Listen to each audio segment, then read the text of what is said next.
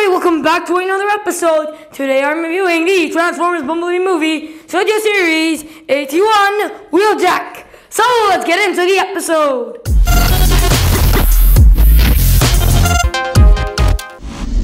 Just like Ratchet was a very good figure, but now I have Wheeljack, and Wheeljack is flopping around the box because I removed those things that strap him in. So yeah, let's just get into the unboxing. You've got Wheeljack, looking very nice, very cool. Really like his look. Doesn't have a turtle back. Look at that. Does not have a turtle back, just like Ratchet. Cool. Just remove that. Yeah, you've got box, just cardboard, and you still get the backdrop, which is in there. So yeah, very cool. Let's put that on the side, and there you go. Here you have Wheeljack's weapon with him, and yep, that's basically it for the unboxing. Now let's get into the other angle.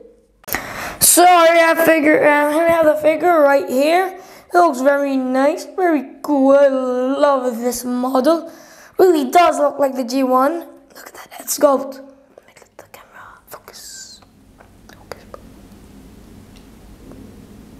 Camera focus. Okay, seriously. Focus. Okay, now the camera focused.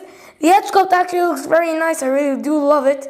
The figure looks very cool. Not much details, although, but the model is amazing. You've got the chest, looks very cool. You've got the autobot insignia right here. The legs are very bulky, but yeah, they're fine. The hands, they look cool, but they don't have a lot of details. The back, and the back looks fine. Yeah, there's no turtle back, which is actually a very, very good thing. Finally, no more turtle backs on my figures. Let's go. So yeah, the leg is still bulky from the back. You got the other side of the hand. Yep, looks very nice. That's basically it about the figure. The figure overall looks nice. Now we're gonna talk weapon-wise. And he does the splits. Okay. Now you've got his blaster right here. It looks very similar to Ratchet's blaster, but Ratchet has some pieces that are different, like how he holds it on the back. Yeah, it's very cool. The weapon isn't that painted well; it's all just gray. But honestly, it's fine. It looks fine. Yeah, not bad. Now you just put it on his hand. Oh yeah, storage space, right? So you have this little tab here on the back. What you do is just put this right here, and yep, that is storage for the weapon. And let's just zoom out. That's basically it about the figure. Now let's get into transformation. Before the transformation, weapon is in my pocket. Stay there. Okay, now before transformation, of course, what we're going to do is measuring how tall he is. So from the bottom to the top of the head, he's around 12.5 centimeters tall, or 5 inches. So yep, that's basically it for the height of Wheeljack. Goodbye, Mr. Measuring Tape. We'll use you later.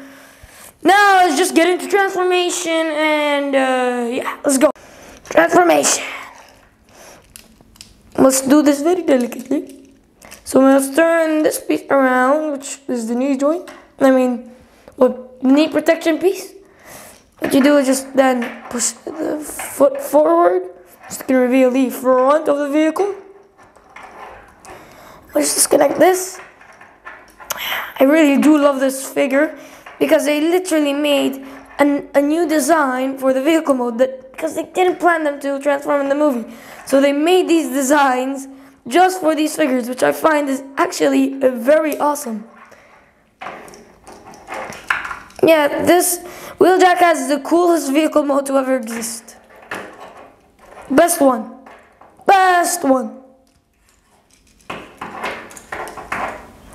Okay, turn this around, of course. Push this And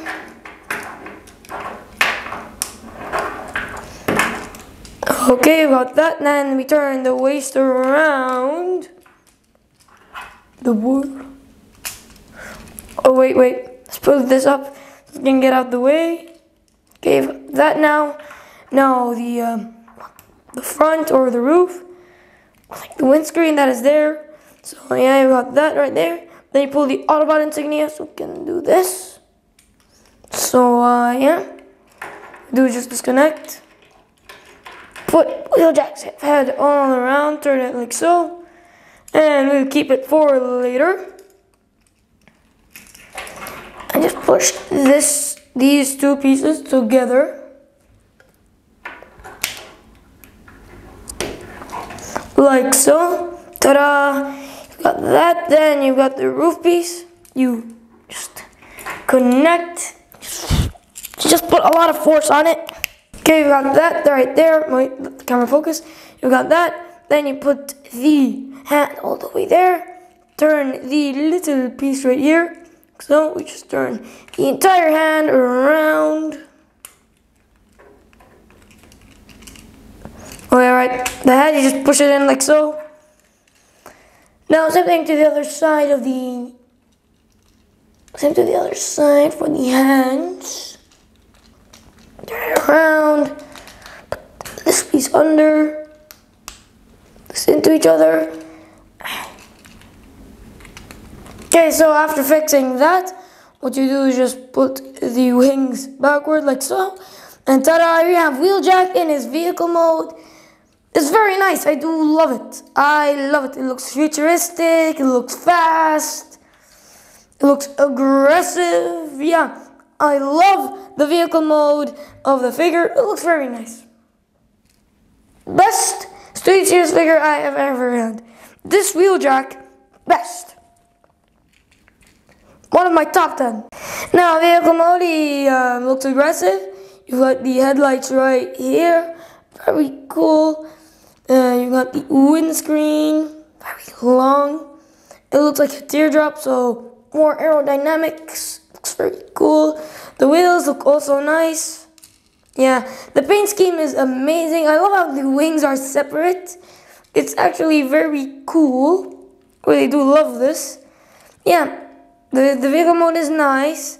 The back, yeah, it's pretty flat. Now, weapon storage. Just get it out of my pocket. Here you go, here's the weapon. What you do is just, you see this piece right here? Connects right here. So,